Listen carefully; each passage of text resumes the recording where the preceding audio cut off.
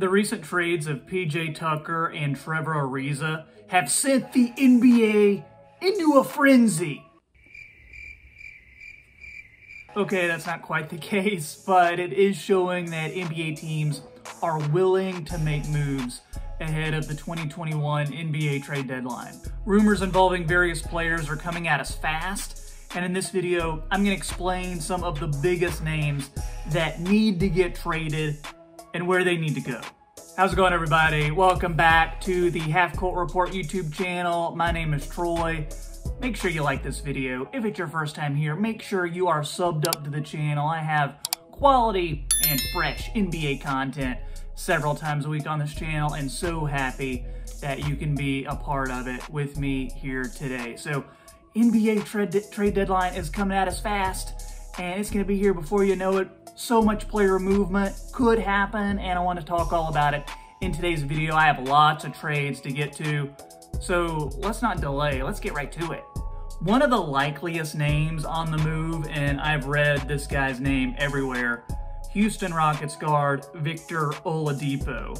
He's on an expiring deal and is in high demand for teams that are trying to add to their playoff positioning by getting a legit two-guard who can score, defend, and play winning basketball. So I like a deal with the Rockets and the Warriors. Victor Oladipo would go to the Warriors.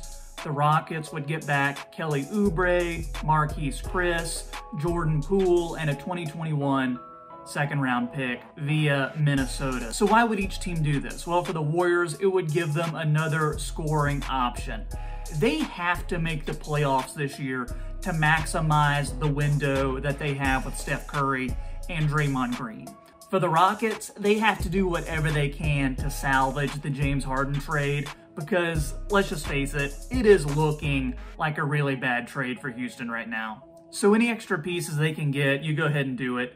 Kelly Oubre is on an expiring contract, so maybe you can convince him during his time with Houston to re-sign over the summer. That's a nice little core. You can put him with Christian Wood and what I think will be a top 3 pick in the upcoming NBA draft. Jordan Poole is decent as a two-guard you can bring off the bench. And then that high second-round pick via Minnesota, maybe you can get a steal there. I know I've got lots of Warriors fans who are subscribed to this channel, so I need you to let me know in the comments if you like this move or if I'm totally way off here. Rockets fans, I also want you to tell me what type of value does Victor Oladipo have for you. This next trade involves Lonzo Ball. He is another guy who I think is a prime target to get traded. Lonzo is a good player though. He can bring defense, passing, playmaking, and that ability to stretch the floor to a lot of teams. So I've got a trade with the New York Knicks and the New Orleans Pelicans. The Knicks, they get Lonzo Ball. The Pelicans get Frank Ntilikina, Kevin Knox, and a 2021 second-round pick via Detroit. So that would also be another high draft pick in the second round. So why did the Knicks do this? There are actually rumors that Lonzo would like to sign in New York. And by all accounts, New York is interested in Lonzo as well. The Knicks would have their point guard to put with RJ Barrett, Mitchell Robinson, and Julius Randle. They also really love Emmanuel Quickley, aka IQ, aka Manny Quick. Lonzo could play along with IQ. That would be an awesome defensive backcourt. For the Pelicans, they take a couple flyers on guys in Frank Ntilikina and Kevin Knox. Neither of those guys has really panned out in New York, so it could just be an instance of get these guys on a different team, change of scenery, maybe it does us some good. They were two really highly touted guys coming into the draft a few years ago. These next two trades are going to deal with the Orlando Magic. I think they're a team, maybe more than anybody, that is going to make at least a couple of moves prior to the deadline. And I think this is a team that's willing to trade off a lot of their guys, except for Markelle Fultz and Jonathan Isaac, two players who they say are untouchable. So this first trade involves Orlando and the Phoenix Suns. The Suns get Aaron Gordon. The Orlando Magic get Dario Saric, Jalen Smith, and a first-round pick in the 2021 draft. For the Suns, you already have the big three, Chris Paul, Devin Booker, and DeAndre Ayton. Aaron Gordon, though, is a guy that is best suited for that complementary role, and I think that's a role the Phoenix Suns really need. He can make hustle plays. He's got solid defense. I think playing with other all-stars would do wonders for Aaron Gordon's game. The Magic get a solid big and a solid veteran in Dario Saric. They also get a young big man in Jalen Smith, who just a few months ago was a lottery pick. This next Orlando trade involves the Chicago Bulls. Here, the Bulls would get Nikola Vucevic and Al-Farouq Aminu. They would send to the Magic Otto Porter Jr. and Wendell Carter.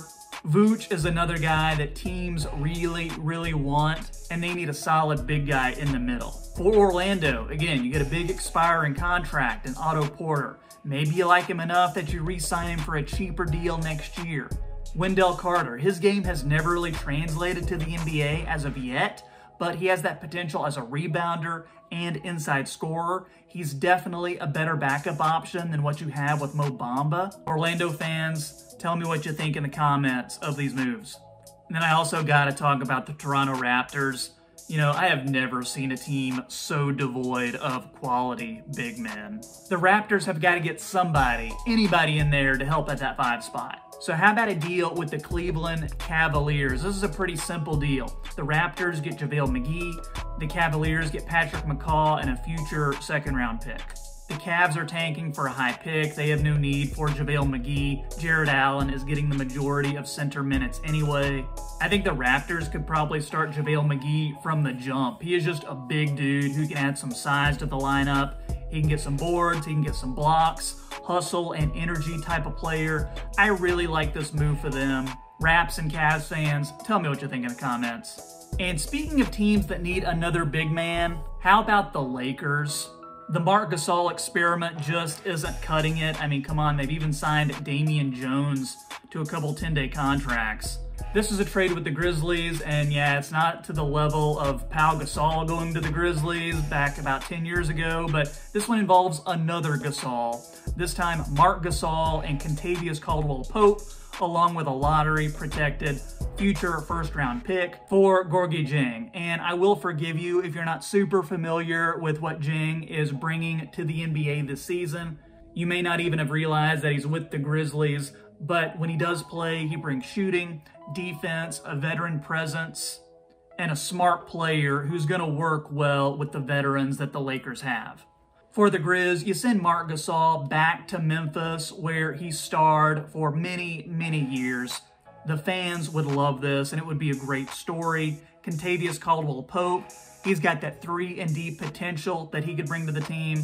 Not a huge deal by any means, but sometimes these small deals can make a huge difference. Grizz and Laker fans, let me know what you think. Then finally, this next deal involves JJ Redick of the Pelicans. He's another guy likely on the move due to his leadership and his ability as an outside shooter, and he's on an expiring deal. A lot of playoff teams will want him on their roster. I've heard Brooklyn and Philadelphia are interested, but I like the fit with the Boston Celtics. The Pelicans would get Semi Ojeleye and 2 future 2nd-round picks. Not a bad haul for a 30-something-year-old JJ Redick. Boston gets a solid addition to their bench. Pelicans and Celtics fans, let me know what you think in the comments. So there you have it. Lots of fake trades, lots of real players. Maybe some of these will happen, maybe some of them won't, but they all should happen. I think these are great deals that are really beneficial for each team involved. So that's all I've got for today's video, but if you enjoyed this type of content, would love if you leave a like, would love if you subscribe to the channel. NBA videos several times a week. Make sure to click the boxes on the screen for more NBA content just like this, and it really helps in supporting the channel. Thanks so much for watching. My name is Troy, and I'll see you next time.